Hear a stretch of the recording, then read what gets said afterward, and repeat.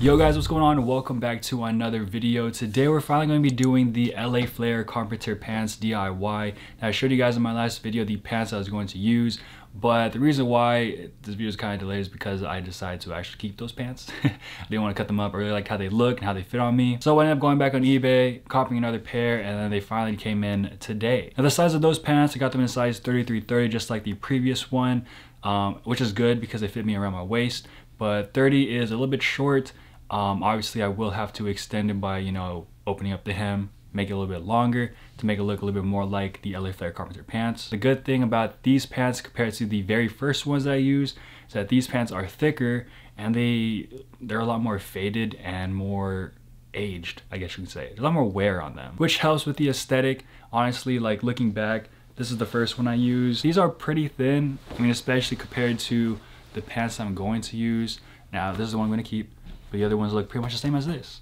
And it's the same material, same thickness and everything. So side by side, and it's a better brown, But if you don't know how they look like, I'll put them on screen right now. They're actually not on the website anymore, so thankfully I screenshot them. So the main things I have to do is taper it and then flare it out. So here's a third pair of Carhartt pants I bought off eBay that I was going to use for this DIY. But while I was shooting this clip, I looked in the mirror and I realized that I actually like how these fit on me when it came to the bagginess and how they sat on my shoes. So what did I do? I decided to use the second pair I bought that I was originally going to keep. So yeah, I kind of wasted a couple days. But here's the simple fit I put together with the third pair I bought from eBay and a sweater I found in my dad's closet. A keeper, right? You wouldn't cut them up, right? The first step is to line them up by bleaching them. I don't know how brown pants would end up looking like after bleaching them, so this was kind of a gamble. I think to get a more one-to-one color of the LA Flares, you'd probably have to sun fade them, but that process takes way too long. After throwing them in the wash, here's how they look like. It's kind of too yellow in my opinion, and I think they got a little bit shorter.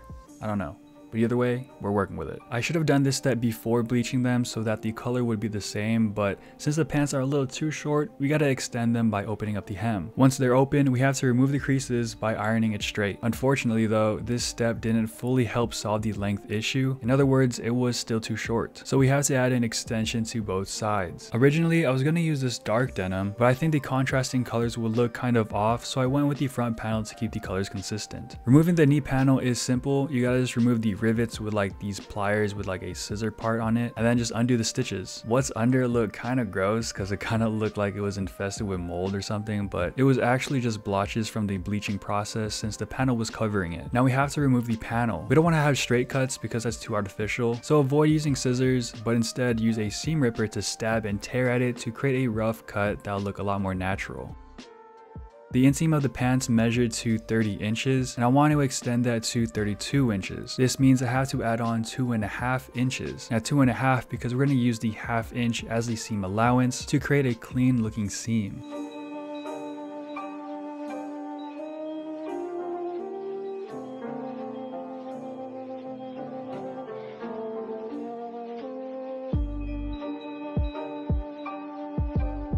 We're going to use 1/2 inch from the bottom of the pant legs as the other half of the seam, since there's already a crease from the hem, to sew them together.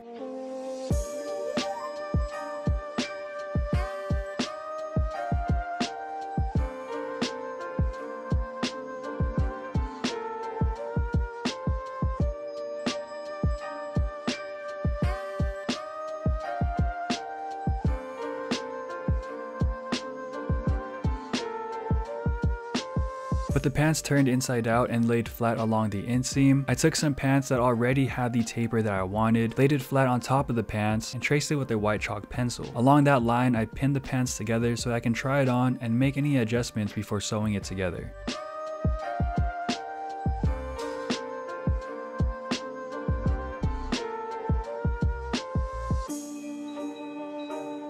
Originally, I was going to put the flare panel on the outseam, but when I added the extension, I used the inseam instead of the outseam. Now, because the seam of the extension is on the inseam when it should be on the outseam, we have to use the seam on the inseam because of the seam allowance for the seam of the flare panel and seam. The opening at the moment came out to 8.5 inches, but what we want is 10 inches. So we have to add a panel that's 1.5 inches. I marked 16 inches from the bottom because that's how long I want the panel to be, and then reopened the inseam up until that mark. To make the flare panel, I used these jeans that were from a scrapped project, cut out 16 inches, drew the flare panel guidelines, and sewed it together with the pants along the seams. If you haven't figured it out yet, the seam is very important. It wouldn't be a proper JULIUS DIY if there wasn't some hand stitching involved, so I ended up hand stitching these rips on both pant legs that were on the back of the pants that made the pants sit weird on my shoes. I didn't film it, but I re-bleached the pants afterwards to fix the moldy looking outline of the knee panel and to lighten up the flare panel a bit because it was kind of too dark. Now it's looking much more clean. Lastly, with the pants laid flat, we're going to splatter some black paint to finish off the look.